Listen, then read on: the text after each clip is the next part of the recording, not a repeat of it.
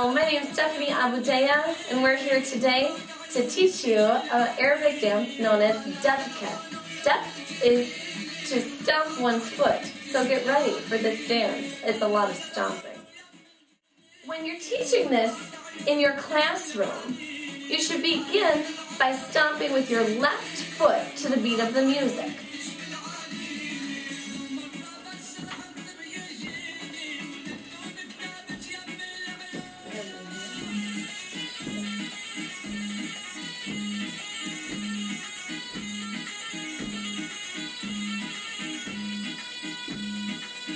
Once the students have the hang of this, then you should move on to adding in a kick on beat 3.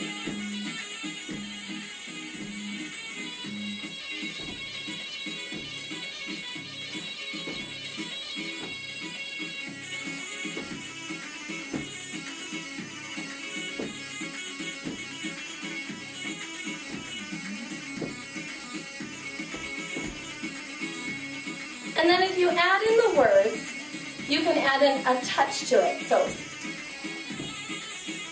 it's step, step, kick, touch, step, step, kick, touch, step, step, kick, touch, step, step, kick, touch, step, step, kick, touch, step, step, kick, touch, step, step, kick, touch, step, step, kick, touch. Once this is mastered, you can move on to adding in a hop with your kick. This is a little bit harder for students, and so you may need to practice this without the music before adding it to the music.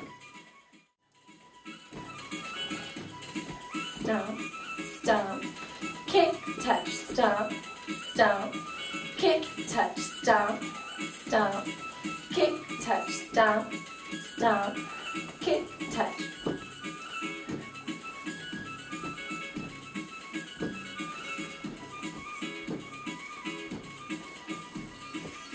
Next, you want to move the students into an open circle with the leader on the far right side. Hands should be held at waist height in loose grips and facing the direction of the dance. Reminding students that the left foot is the lead foot. We start without moving anywhere, just reviewing the steps we had learned in our place.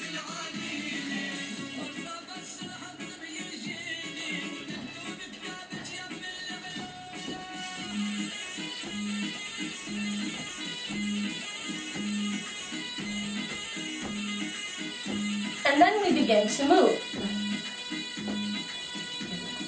Step together, kick, touch, step together, kick, touch, step together, kick, touch.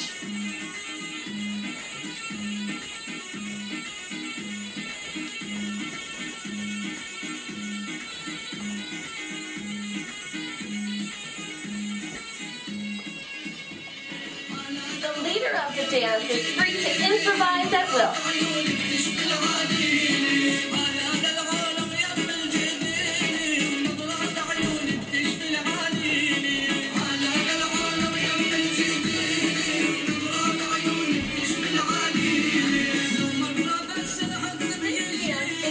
Similar to the last one, but the slight variation is that instead of hopping and kicking, we'll be stepping across and back.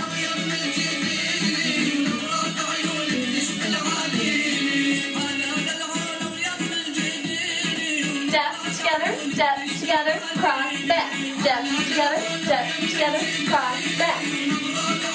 This next version of Debka includes a grapevine step, which is crossing in front and then behind.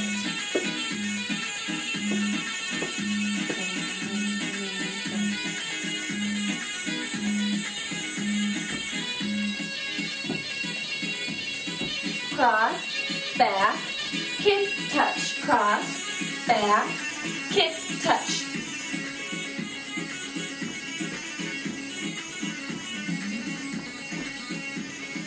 This last Debka variation involves both the grapevine step and the kicks.